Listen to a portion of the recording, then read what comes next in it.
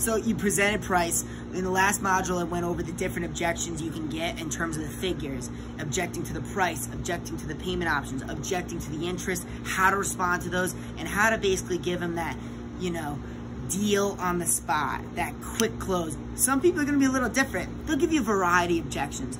Some, I gotta think about it. I gotta get other estimates. I gotta talk to my wife.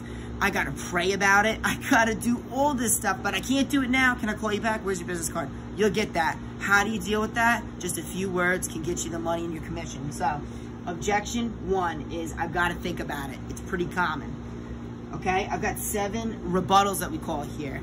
We wanna memorize rebuttals because these are the things that are gonna get you out of a jam and close a deal. If you can remember all these for every objection, you're gonna be one hell of a closer. The first one is convert to price. So if Mike were to say to me, hey Greg, listen, thanks for coming by. Do me a favor and leave your business card. I'll call you back in a couple days, right? If he were to say that to me, one of the ways I can respond is with the convert to price rebuttal. That rebuttal goes something like this. Hey, listen, Mike, thanks for having me. Completely understand. I will leave you my business card, but let me ask you something. You know, throughout this process, we really seemed comfortable. I felt like I was on the same wavelength as you. But as soon as I revealed the price, I saw your eyes jump back a little bit.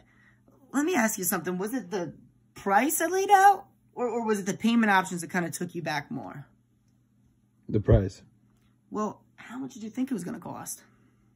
For example, $2,500. Okay, I see that we're just $350 above that. Well, now that you see what we do and how we do things and what we represent, could you understand why it's more than you thought it would be? I still got to talk it over with the missus. Listen, I completely understand that.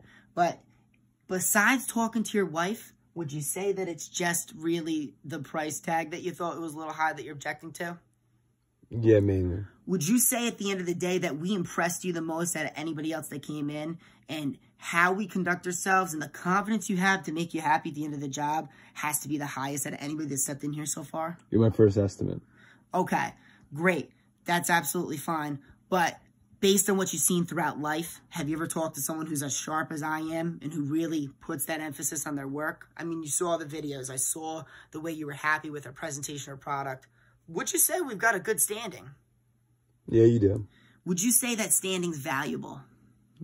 I will say so. Right? I think being able to come in here and have confidence in us is of great value to you, especially in the industry we're in when contracting has so many complaints. We're definitely reliable. And I know you know that. And what I would say is that if your wife were here, she'd be very impressed with the way that we do things. So let me ask you, my father taught me to do our best that we can to try and do business because you got to be that passionate about your work. If I were to set things up so that maybe we could actually come down $100 lower than what you thought it would be, and set things up so that the guys could come in here immediately this week, like you said before, and get everything done for that price, and your wife agreed, you think we could go ahead and get your job started? Because I might be able to help you. What do you think? Yeah, I'm open to it. Well, listen, if you could pay for the job with cash, okay, and you not even have to put the deposit down for cash. You can put a 25% deposit for check, and the rest will be cash at the end of the project. And your wife agrees with it? You think we'd go ahead and welcome you to the premier flooring brand? Yeah, definitely.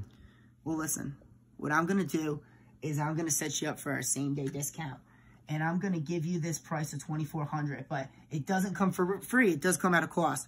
I'm going to want you to pay in cash like we talked about. Also, when we get this job done, I'm going to want you to give us a good review. Okay, because reviews are how our business grows. You know, it doesn't stop here. I want you to tell your friend. I want you to brag at your backyard barbecue about the person who did your floors. It's because you'll be so proud of them. If you go ahead and take advantage of this, because this is a same-day discount. Because, you know, I'm kind of putting myself on the line down for you. We're coming down the price. But I need you to put that same trust into me. If you do that, not only will I promise you we're going to do a great job on your floors, but your wife will come in kissing you up and down. So, John, let me tell you something. I'm going to reach my hand across right now, and I want you to come back and shake it back. because congratulations, we're welcoming you to the family. Thank you, thank you. Now, listen, Mike just made it really hard there. I was trying to explain the whole lesson, but that just goes to show if you memorize these and you really practice and drill them, you can be a star closer, man. That's the first one. Convert to prices. Hey, I saw your eyes jump back. Let me ask you, was it the price or the payment options that took you back more? Oh, it was the price? Boom, trying to make a deal. Oh, it was the payment options? You know, what did you think it was going to be? And take me through that. Number 2, on a scale 1 to 10. Mr. Jones, listen, I understand, right? You always take a step back. I understand. I agree with you. I know, you know, it's a free estimate. Yeah, sure, I'll leave you my business card. But let me ask you something. On a scale 1 to 10 in terms of how much you like our company, 1 being you hate us, 10 being you love us, where do you think you stand, Mike? 6 right now. Just met you guys. Okay, I understand that. Well, listen, what would it take to really make it a 10? Now, for the purposes of the video, Mike, we're trying to run through all these. Just make it like a moderate objection. You can lower the price a little bit. Okay. And then boom, now you've got a price objection. That's something you could handle. Well, Mike, how much did you think it was going to cost? There's a variety of rebuttals that we showed in old modules that you can use toward that. Keep your pens out and keep taking notes. Number 3, it's my duty.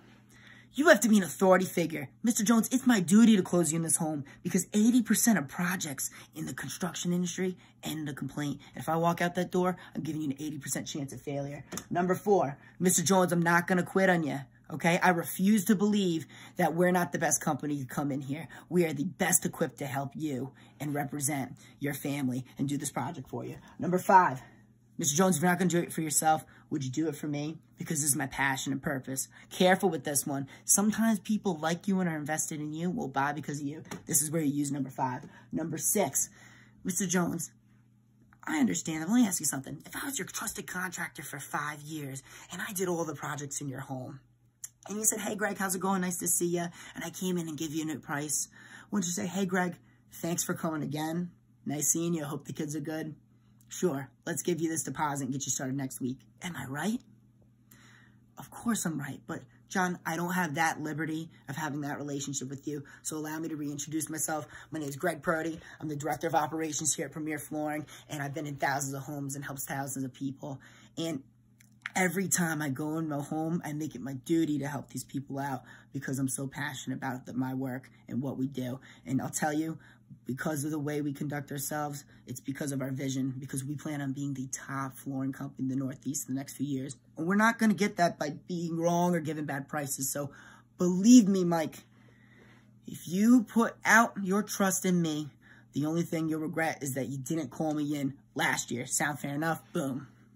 Shake the hand. You know, that's called looping. There's a lot of looping objections. We'll go over that later. 7, no matter how long you think about it.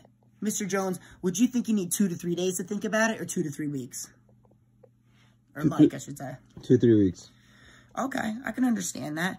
But listen, at the end of the day, no matter it's 2 to 3 days, 2 to 3 weeks, 2 to 3 years, the one thing that's not going to change about this project is that we're the best equipped to help you, and we have the highest chance of making you the happiest customer, and we're giving you the most value. So I need you to put your trust in me, and I need your approval here. Many different objections. That's that I've got to think about it. Mike, hit the film.